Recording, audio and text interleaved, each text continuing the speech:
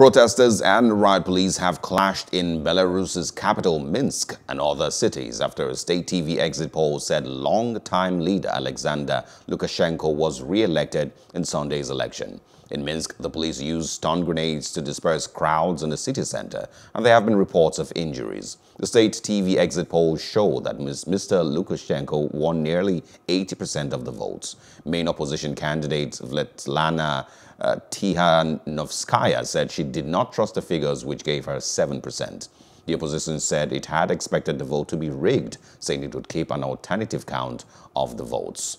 Ms. Tikhanovskaya, 37, entered the election in place of her jailed husband and went on to lead large opposition rallies. Mr. Lukashenko, in power since 1994, has vowed that the situation in the country would remain under control.